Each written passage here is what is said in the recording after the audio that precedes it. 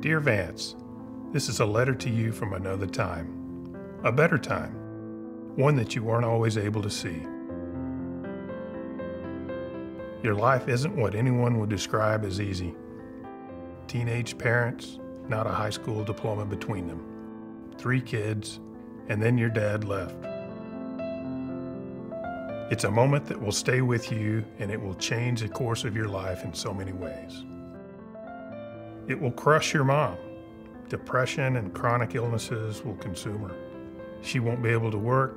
There will be nights that you'll go to bed hungry, and your mom will try to fill in the void left by a broken heart by marrying other men who also ultimately leave. Her pain is real, and you will feel it. But you have a resilience that emerges in you, even at the age of 8. You won't know what it is at such a young age, but it's an inner fire, a drive that will set you on a different, unexpected path. You and your brother will mow lawns for a few dollars a yard to put food on the table. You will recognize the generosity of ladies from church who bring food and gifts. Your gratitude for these gestures is a daily reminder to keep moving forward. It would be too easy to be mired in the circumstances of a tough situation. Innately, you know that. And while every time you see your dad, you'll ask yourself if it was something you did that made him leave. You'll also know that others' decisions can't define the man that you will become.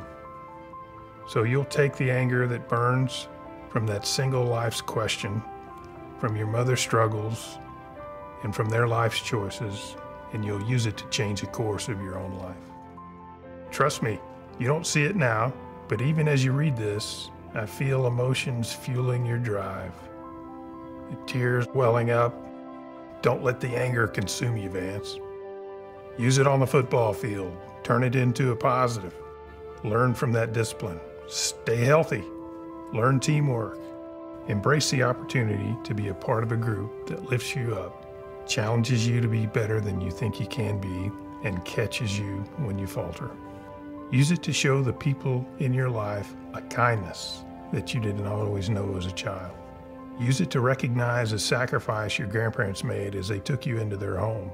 And use it to say yes. To say yes when your guidance counselor and vice principal put an application in front of you. It will change your world. You'll go to college, you will. I know. You have no idea how you'd ever find a way to pay for it now. But there are people out there.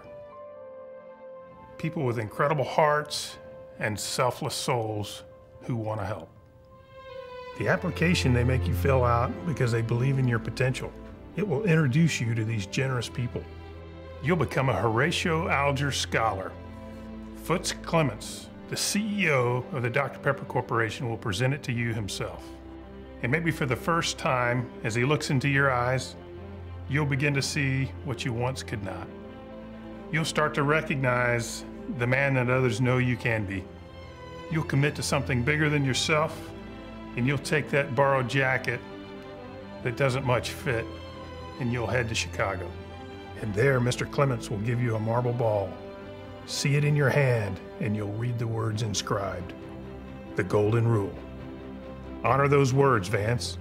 Give the gift of dignity and respect to others as you grow, because from that day on, you will meet people and go places you never dreamed. University of Texas, the Corps, wedding altar, the delivery room, the world. You'll see the world, Vance. With Julie and your 3 kids, you will see the world.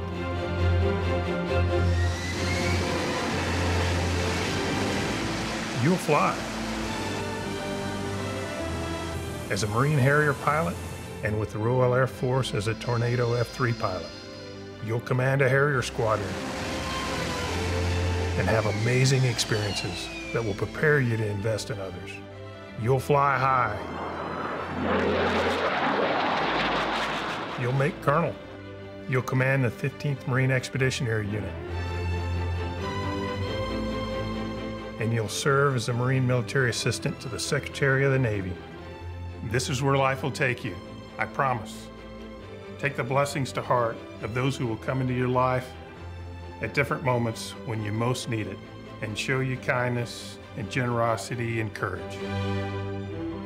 Take Julie, the love of your life, and know the presence of her in your life will help you become the man she deserves, the man you were called to be. Embrace every opportunity as a gift that gives hope to the powerless, that gives dignity to the fighters, and respect that empowers people in your life to flourish. Be strong, Vance. Be bold. Be decent and helpful, and be humble too. Take time to reflect. Look at your wake. Encourage and invest in the success of those who will follow. That's what matters. That's success. Between where you are and where I am, there will be adversity and battles, tough ones. There are givers and takers, and you side with the givers every time. Because I'm here to tell you that one day you'll see things more clearly. One day you can use these struggles to help others. If you keep standing up, standing tall, one day you'll stand in front of others and you'll share the honor of having always endeavored to do the right and honorable thing.